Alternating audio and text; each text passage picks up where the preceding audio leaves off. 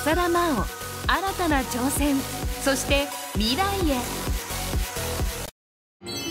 競技を引退して6年、浅田真央は今プロスケーターとして活動している。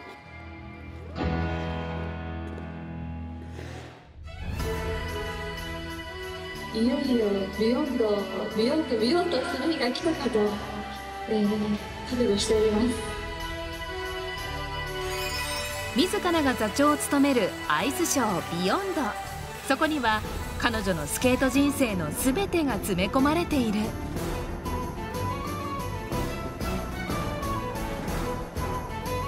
自分の中のテーマとしては、過去の自分を乗り越えるというテーマを持ってこのアイスショーに臨みます。これが最後になると思って全ての力を出し尽くしたいと思います。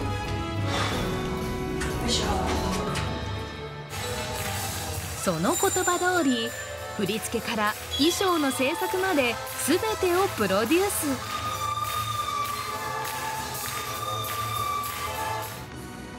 去年9月に開幕すると全国19カ所で20万人以上を動員。人気のアイスショーとなっている。その魅力は32歳になった浅田が見せる大人の表現力。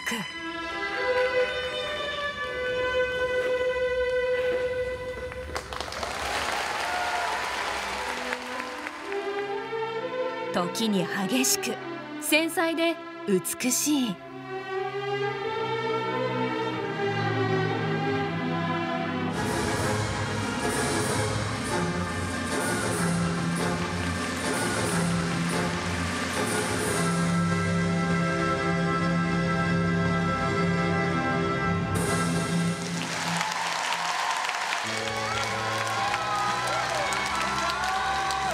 幼い頃の夢を叶え、プロスケーターとなり多くの声援を浴びる浅田。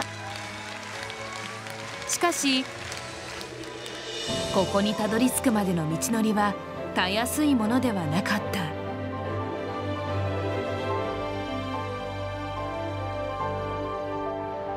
去年2月、おはようございます。おはようございます。すごいですね、雪が。すごいですね。よろしくお願いします。アイスショーに向け、浅田の新たな挑戦が始まった。引退してからは本当に自分が心から滑りたいものができますし、なんかスケートが好きだなっていう気持ちはさらに強くなりましたね。テーマは過去の自分を乗り越える。そのために27年間ものスケート人生で初めてあることに挑戦していた。それがペアでの演技。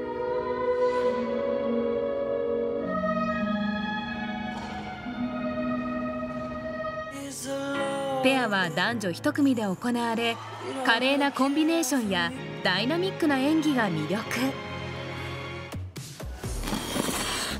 初めてペアを組む相手はプロスケーターの柴田遼。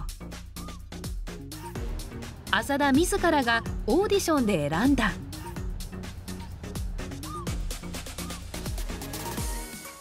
すごい本当に素晴らしいスケーターっていうのは私は知っていたので、自分が進化できるために何ができるのかなって思った時に、次のチャレンジとしてペアをりょうくんとやってみたいと思いました。ペアならではの大技、それがスロージャンプ。自力で飛ぶのではなく、男性が女性をジャンプさせる。浅田の技術をもってすれば簡単にも思えるが、なかなかタイミングが合わない。今まで自分で飛ぶことばかりやってたので、スロージャンプって相手の人が投げるので、自分で飛ぼうとするとタイミングが最初合わなくて、それは長年トリプルアクセルを飛び続けてきた浅田ゆえの出来事だった。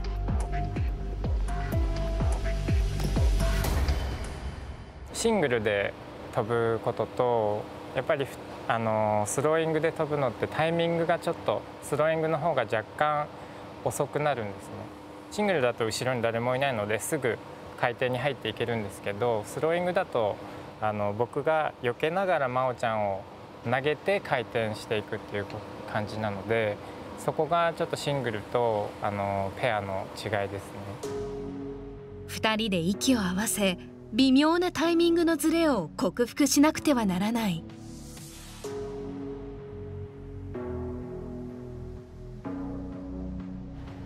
繰り返し練習を続けた。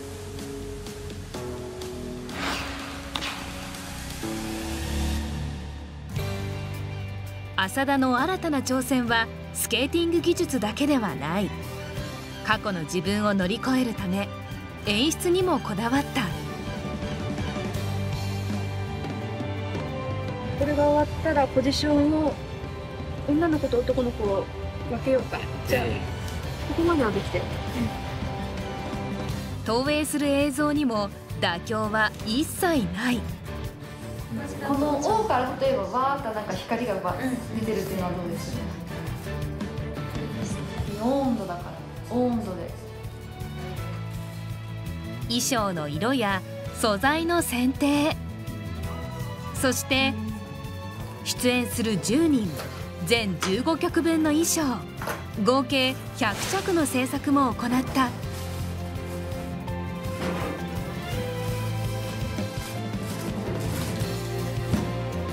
わーかっこいい。画面越しに見るとすごい華やか。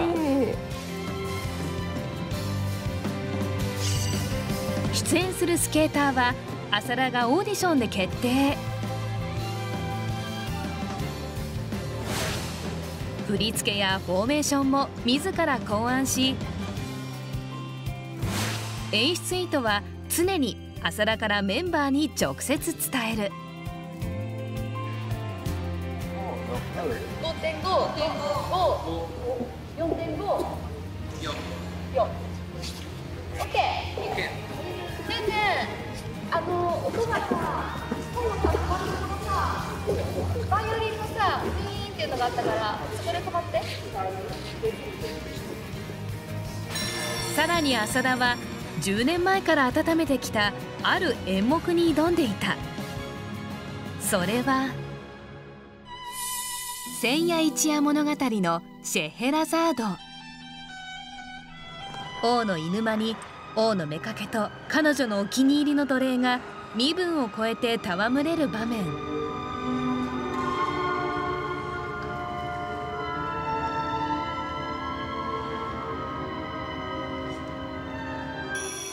決して結ばれることのない2人の感情を表情で表現したい。そのために行っていたのはクラシックバレエ。表現力を磨くために2年前から通っている。横4つ、1、2、3、4、前まで。横から後ろ。できるだけ綺麗なポジションで自分の体が意識的に動くようにという思いを込めてずっとバレエしてます。禁断の恋を表現するために何度も練習を重ねるシーンがあった。ひれ伏す奴隷役の柴田に浅田が氷を飛ばす。2人の距離はわずか数十センチ。臨場感を出すためにさらに距離を詰めたい。よくがしゃがんだ時に私が来るぐらいじゃなくての方がいいです。そのタイミングでキュッと逃げられて出ちゃうからよくが心の方にちょっと待ってからやるのがいいです。浅田の探求心は尽きない。表情だけにとどまらずさまざまな表現方法を磨いた。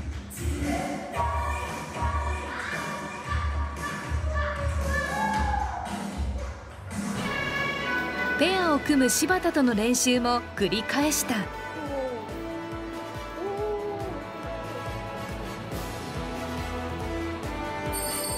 そしてスケートリンクが少ない東京では体育館にリンクを設営。多くの人にアイスショーを届けるために総勢100人のスタッフが4日間かけて会場を作り上げた。ビヨンド東京公演前日、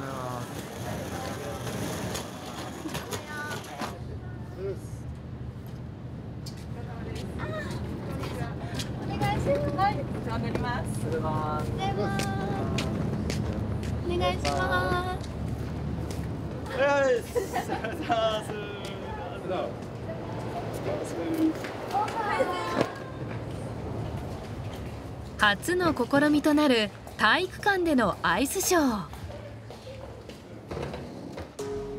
浅田はメンバーを集め入念にリハーサルを行った。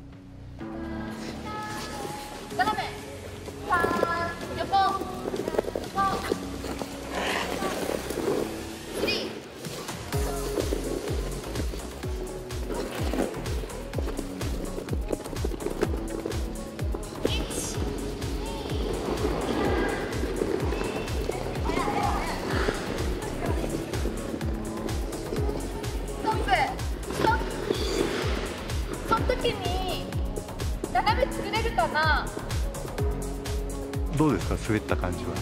滑った感じは出来たての氷なので、常設のリンクの氷とはちょっと違うんですけども、日に日に氷も締まってきて滑りやすくなっています。そして迎えた東京公演当日。開演2時間前、ウォーミングアップを始める浅田。このルーティーンは選手時代から変わらない。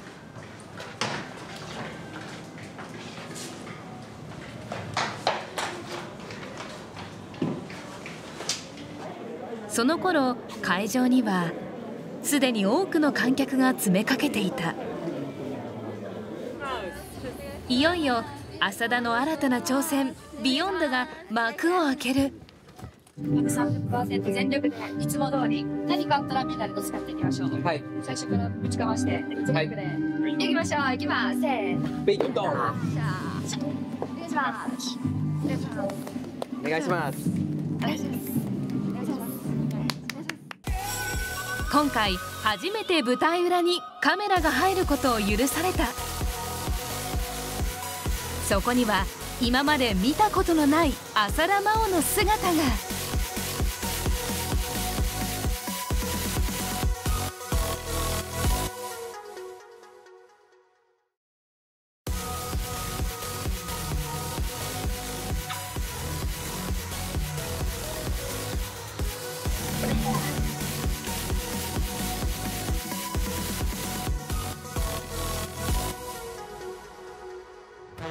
浅田真央新たな挑戦。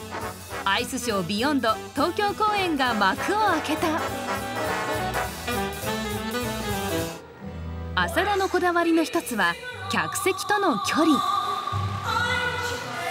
さらに90分にわたり浅田はほぼノンストップで動き続ける。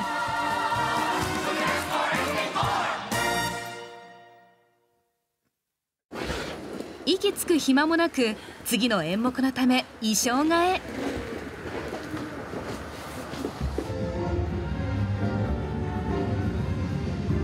そして舞台裏をくぐり抜けリンクに向かう。これから浅田が演じるのは10年前から温めていた作品「千夜一夜物語」のシェヘラザード。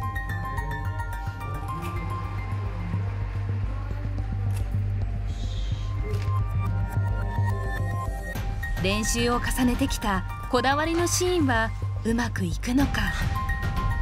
そして禁断の恋を表情でどのように演じるのか。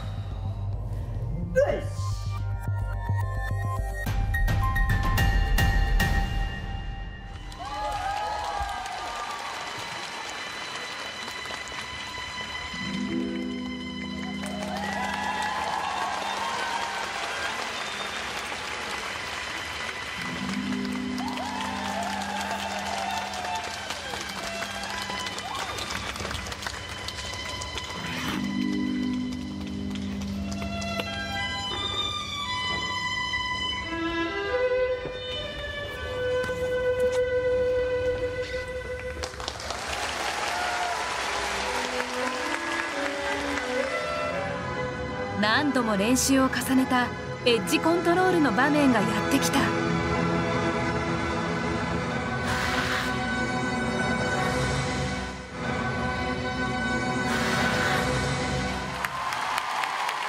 巻の臨場感を放っ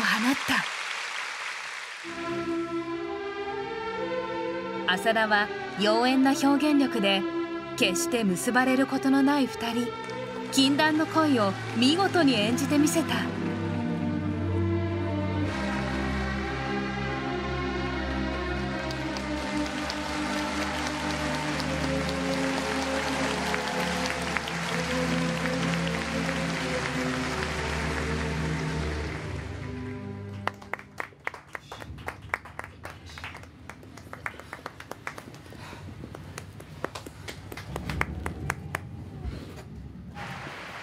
次の出番に備え常にストレッチを行い、登場直前ギリギリまでイメージトレーニングを繰り返す。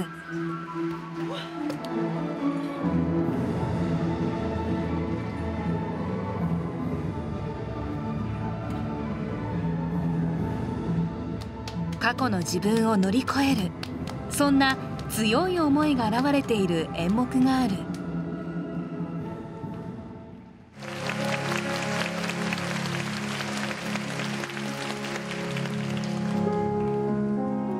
幻想即興曲。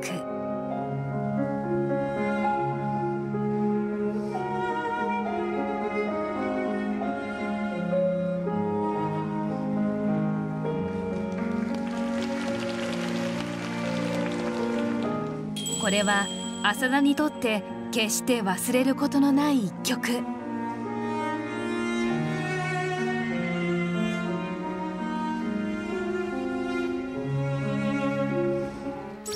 17歳の時にシニアの大会で初めて世界一に輝いた思い出の曲。3回転3回転のコンビネーションジャンプを予定しています。トリプルフリップ、トリプルループ。諦めるわけにはいきません。ダブルアクセル、ダブルループ、ダブルループ。3連続。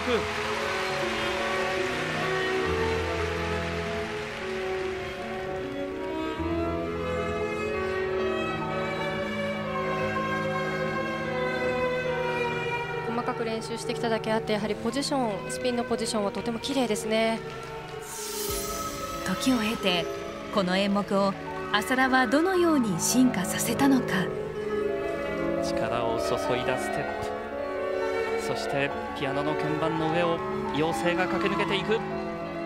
あの時の振り付けとか衣装とかビヨンドではこんな風になるんだって、そうやって思ってもらえたら嬉しいです。10人のユニゾンに進化させた。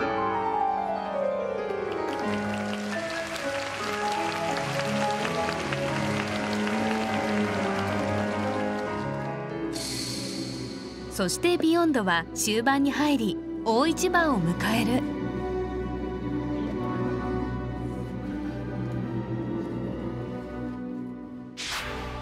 乗り越える、その覚悟で新たに取り組んだスロージャンプ。シンクロさせることはできるのか。本番直前ギリギリまで何度もイメージトレーニングを繰り返す。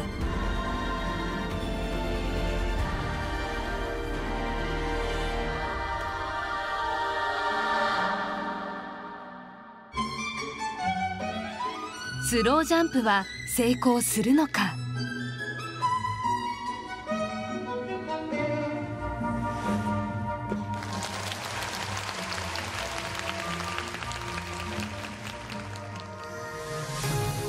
完璧にタイミングを合わせた。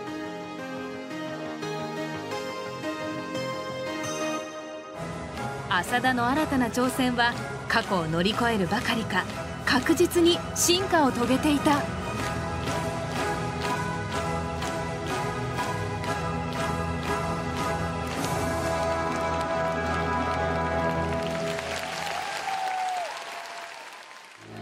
こうして90分間のビヨンドは幕を閉じた。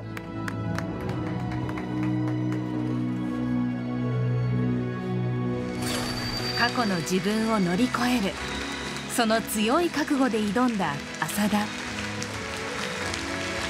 その思いは多くの人の心に届いていた。ショーが終わり、浅田が現れると会場からは感謝を込めた拍手が送られた。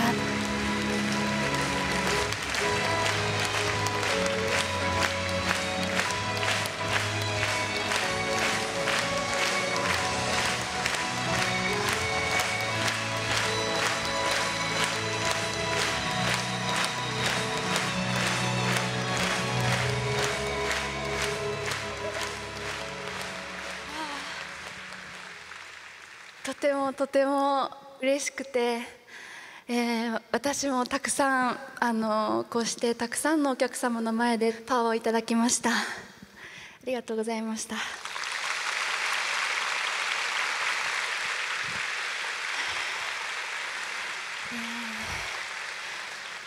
ビヨンドは乗り越えるという意味です。このアイスショーを見ていただいて、少しでも日々の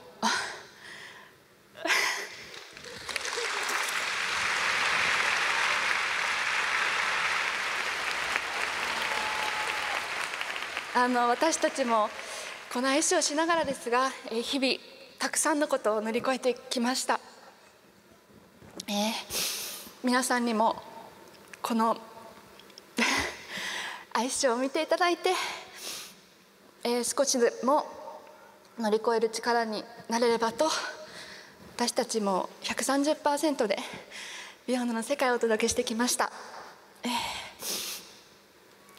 これからも何かあった時に少しでも人生のどこか片隅にこのビヨンドというアイスショーを覚えてもらえたら嬉しいなと、覚えていてもらえたら嬉しいなと思います。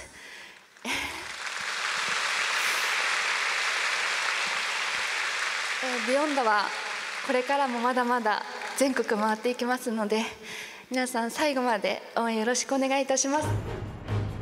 挑戦を続ける浅田には未来に向け実現したい夢がある。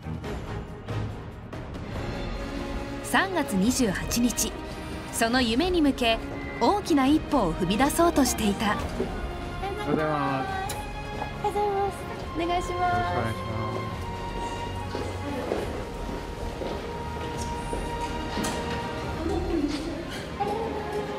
第二の人生をかけての大きなチャレンジなので、夢が広がります。まさかこんなに夢が広がるとは思ってなかったので、もうでも私一人ではないですね。本当に皆さんの思い、やっぱり力でここまで大きくなったので。第二の人生をかけて挑む夢とは。その全貌を初公開。この日、浅田真央は詰めかけた関係者と報道陣200人の前である決意を語る。自分のやりたいことなので、それを皆さんにお伝えできる日が来たんだなと思い、とても気持ちが引き締まる思いと、ワクワクした気持ちと緊張した気持ちといろいろありますが、全て夢の実現に向けての過程だと思うので、心を込めて皆さんにプレゼンテーションできたらいいなと思います。これからがスタートなので、はい、気合い入れて頑張ります。夢への第一歩。浅田真央さんです。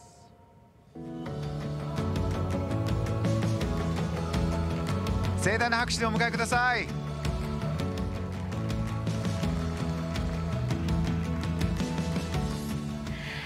私自身のスケートリンクを作るというのは長年の夢でした。今スケーターとしてスケートの魅力を届けている立場として、次に何ができるのかなと思い、これは自分のスケートリンクを作ることだと思い、こういった夢の実現に向けて動き始めたところであります。自分の名前を冠にしたスケートリンク、マオリンクの計画を発表。立川市にある9000平方メートルの敷地に国際基準のスケートリンクを建設。来年秋のオープンを目指す。マオリンクは競技やアイスショーが行えるメインリンク、さらにサブリンクも併設。選手のレベルに応じた練習が可能に。トレーニング施設やスタジオも完備。一日中練習ができるようにとレストランも作られる。選手の時トップになるとやはり朝から夜までずっとスケートリンクにいることがあります。なかなか自宅でご飯を食べる時間もなく、食事を買ってリンクの中、車の中で食べることが多かったです。スケーターのためにも栄養面のサポートであったり、安心安全手作りのお食事をいただけるようなレストランができればいいなというふうに思っています。浅田は食に興味を持ち、3年前から農業を行っている。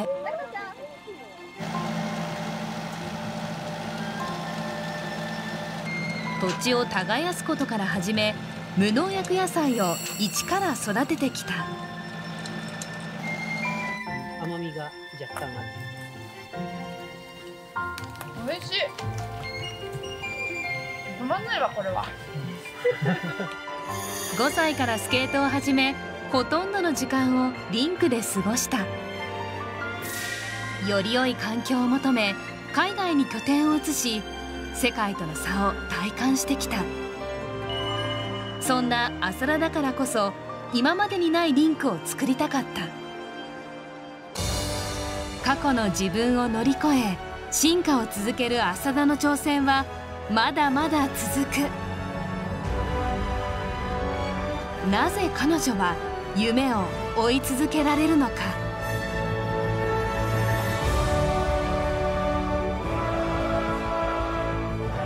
フィギュアスケートっていう自分がとても大好きなものに出会えたので、どんなことがあっても、諦めそうになっても諦めずに続けてきたからこそ今があると思ってます。